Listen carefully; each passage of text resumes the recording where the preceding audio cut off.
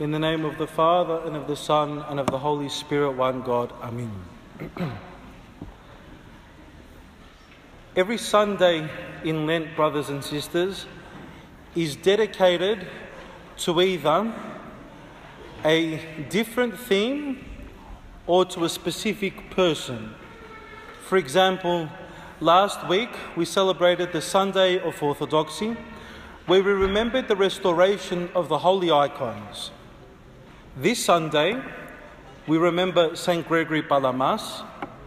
Next Sunday, we have the midway mark of Lent, and we celebrate the cross. The Sunday after that is dedicated to an ascetic called Saint John of the Ladder, Climacos.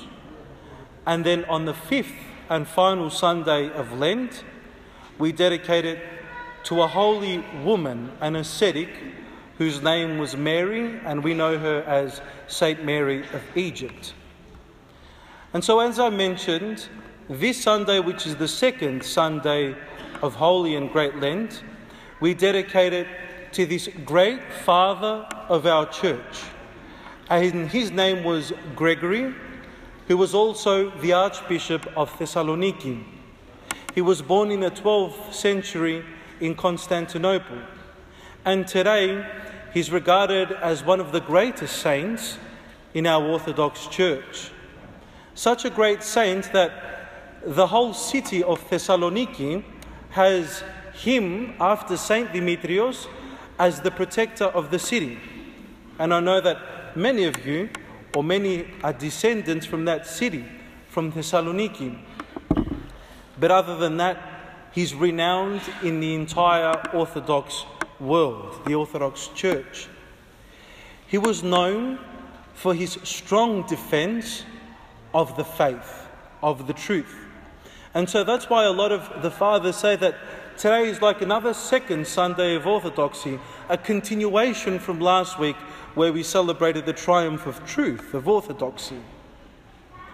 His parents were very devout people. But apart from being very devout, they were very wealthy. And they left from Constantinople because they were exiled from there because of the Turkish invasions at the time. His father was a master of prayer. And we could say he's the one that taught Gregory his first steps towards prayer, asceticism, and eventually sanctification. We're going to come back to this word asceticism a little while later. But just so you can get a little bit of a background of who this person Gregory was. His parents, they had 7 children, and they were wealthy. And today, both of them, along with Gregory and most of his siblings, they are canonized as saints. We recognize them as saints. His father was in the Senate, in the Emperor's Senate. And so he was there at the meetings, at the governments there, and he was asked to speak. But not only that, he was the right-hand man of the emperor. Imagine that. Such a holy man, such a man of prayer, who was also the right-hand man of our emperor, of the emperor at the time.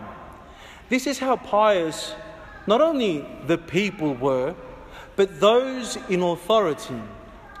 And it's very, very scary looking at the difference of those who are in authority at the time and those who govern our countries and our governments today.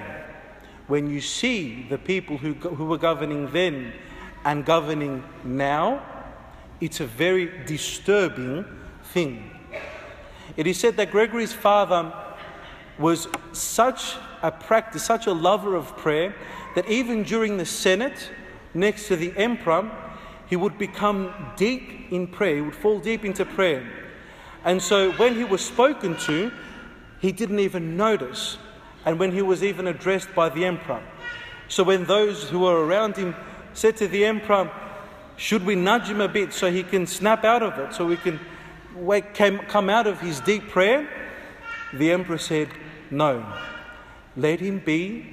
We need someone who will be praying for us.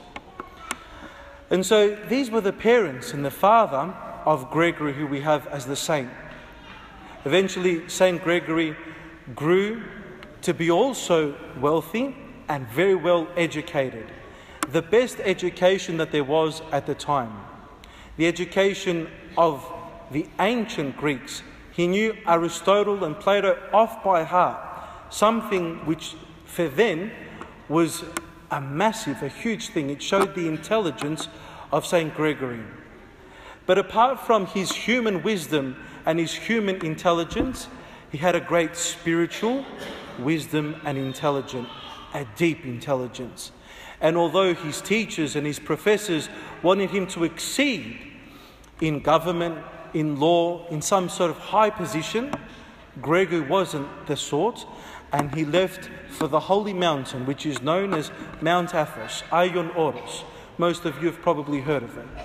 He went to the monastery there of Vatopevi, and then later he was called to leave Mount Athos along with some monks and go to Thessaloniki to help the situation there. It was there at Thessaloniki that he became the teacher of one of the most important prayers that we have in our Orthodox Church.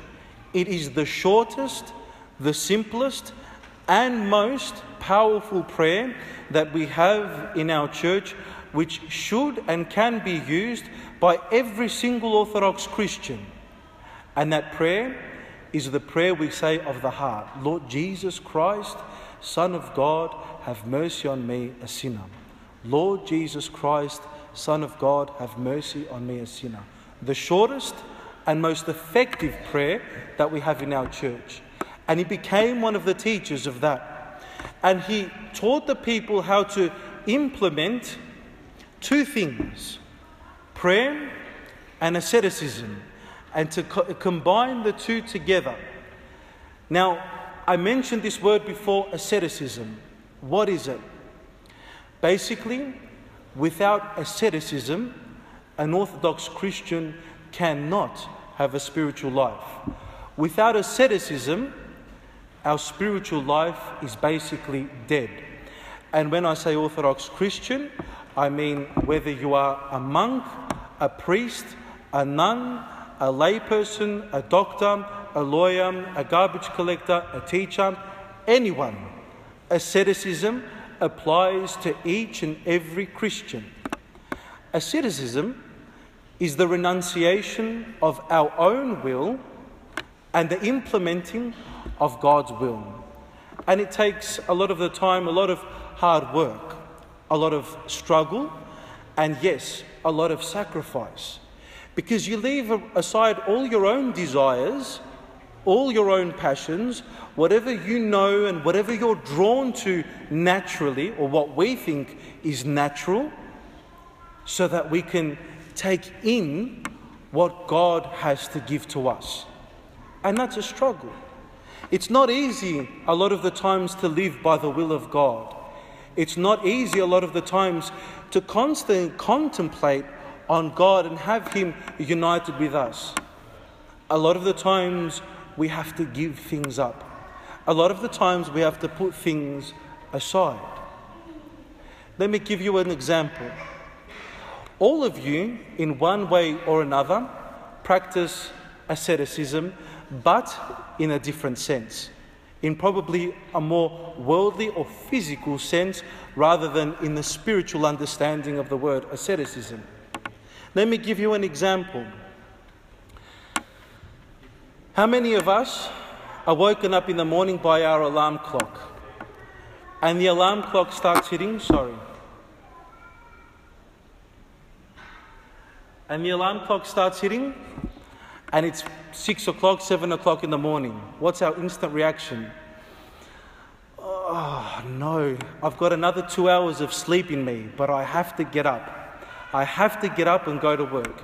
You know you have to do it. Why? Because you have a responsibility, and that responsibility that you have to do will bring out a positive outcome. We practice asceticism a lot of the time when we're faced with two options. When we have in front of us that beautiful chocolate cake, or we have a nice healthy piece of fruit. And you know that you're on a diet and you really want the chocolate cake, but you know that you have to practice asceticism in the worldly sense and take the piece of fruit. We practice asceticism a lot of the times when we're parents and we have to give up a lot of things like our sleep, like our sanity, like washing clothes that are disgusting and doing a lot of the chores and becoming practically slaves to our children. That is asceticism, because you know from that comes a positive outcome. We practiced asceticism when we were going to school. None of us wanted to go to school. None of us wanted to do homework. None of us wanted to do assignments. But we did it because we wanted an outcome from it. We practice asceticism when we're sitting and we're relaxing on the couch watching our favourite TV show, and we know that the kitchen is a mess. We know that there are dishes everywhere. We know that they're so dirty that they're starting to grow mould on them, and we have to go and clean it.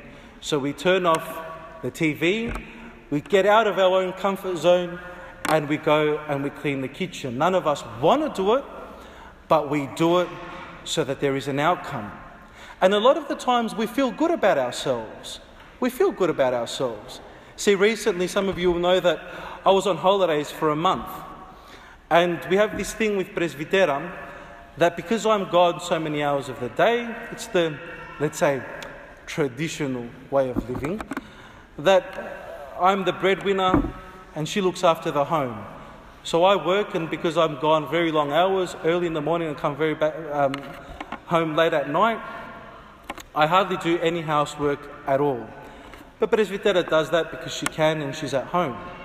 I was away for a month and I spent a good month at home, mostly at home. And the roles changed. I became the housewife, and Presbytera went and started for her first year teaching, going back after having 3 children. And so I was at home. And these are chores that I never do. And even when I look at them, I go, Presbytera's got it. But then finally, I knew it was my turn to do it. So I started. I started vacuuming, I started mopping, I started cleaning, I started washing the dishes. Everything was spotless.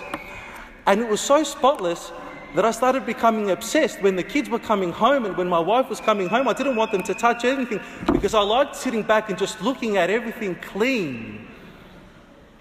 And in my own way, I knew that yes, I was practicing asceticism and I was enjoying the outcome of it. And so exactly the same thing works in our own spiritual life. Just like we have our day-to-day life and we have the physical chores that we have to do so that we can see and provide better outcomes, it's exactly the same thing with our relationship with God. Asceticism applied spiritually. And a lot of the times, it's not easy work. It's not easy work making a daily routine, prayer routine, to get up in the morning and spend 10 minutes praying to God. Before you go to bed, spending again time praying to God. Now we're in a time where we are fasting. And so giving up all those foods that we're used to eating, which in essence aren't a sin, but we're giving it up to practice self-control, okay? And so to give that up, why? For the love of God.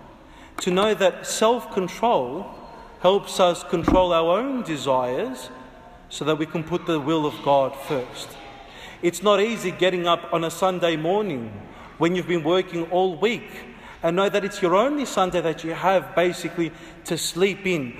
But I get up and I come to church so I can worship together with everyone else in unity, in love, and as one body, the body of Christ. And we do it. And the more we do it, although it's difficult a lot of the times, the more outcomes we see. The more we begin to do what St. Gregory taught us was was capable of every Christian doing? Experiencing God. And that is the fundamental teaching of the Christian message. The experience and unity with God. If we haven't experienced God, then spiritually there is no life in us. We become dead. Just like when someone cannot progress in life because maybe they suffer from a mental illness. Maybe they suffer from depression. There are people, speak to people who have depression. And unfortunately today, it's such a common thing. And you speak to them, we speak to each other and they say, it doesn't matter how beautiful things are around them, everything is so dark. It's like that spiritually as well when we haven't experienced God. Everything is dry, everything is dull, and we can't experience the beauty and the love of God. This is what the masters of our church taught us to do, which were people like Saint Gregory Palamas, who taught us how to live God and be alive in Him and to experience Him in a real way. And now the church is calling us to do exactly that. This time of Lent is a time of asceticism. It's a time of prayer, and it's a time of applying ourselves and say, okay, I've fallen away. Again, I've become lazy spiritually. Again, I've let myself drift away from God. Okay, the church is calling me again and giving me that opportunity to be united with Him, because we're humans and we have our weaknesses. And we do that now. And so we do that in remembrance not only of His death, but to die with Him so that we can be resurrected with Him. And on that note, brothers and sisters, a lot of the times I don't speak about how we can fully live this. And St. Gregory teaches us how we live it mysteriously, through our private asceticism, but through the medication that the church gives us. And a lot of you partaking of it, but we don't even know why or how we should partake of it. And that is of Holy Communion, when we come and we take the body and blood of Christ. No greater gift is given to us than taking the body and blood of Christ. Something which should be done not once a year, but as regularly and as often as we can. As regularly as we can. If you come to church often, then there shouldn't be any reason why you should not be communing at least once a week. Obviously with the blessing of your own spiritual fathers. Because you're here. The gift has been given to you. We say that Christ says, come and receive me. And then we don't receive this gift. In a way, that's a blasphemy. It's a rejection of Christ Himself. And then we ask ourselves, why am I not receiving the gift which is being offered to me by Christ? Is it because we maybe feel a little bit unworthy? Is it because maybe we've done something which we feel like we feel like we're sorry for and we repent for, but we don't feel worthy to approach? And Christ tells us that none of us are worthy. None of us. And that's why we have the second most important sacrament, which is the sacrament of confession, where we go to the priest and we confess to him our sins, and he reads the prayer of forgiveness over us. And we don't confess to the priest because he's the one that's going to take our sins away. No. We confess to the priest in utter humility. And as we go and tell our doctor our physical problems, we run to our spiritual doctors and we tell them our spiritual problems, our spiritual infirmities. And that's why confession is a fundamental sacrament of the church. And now is a great opportunity during Lent, because I know many of you will come and receive Holy Communion on Holy and Great Saturday, on whenever it is that you're going to come and receive communion. At least when you come prepared, so that you can experience that which Christ has to offer you, and that you're just not taking something for the sake of taking it as a tradition. There can't be any worse blasphemy than that. Taking Holy Communion because it's tradition and not because we believe that it's the unity with Christ himself. As you leave today, I want you to collect 2 pamphlets, one in yellow and one in white. The first pamphlet's called On the Healing Sacrament of Confession, and you can read about why it's so important and who you can go to so that you can confess. There's a list of English-speaking priests and Greek-speaking priests and which churches they're at. And the yellow pamphlet is one about Holy Communion and how to properly prepare yourself before you receive the sacrament of communion, so that it can be for us something which is not only life-changing, but life-giving, because Christ for us is the source of life. Amen.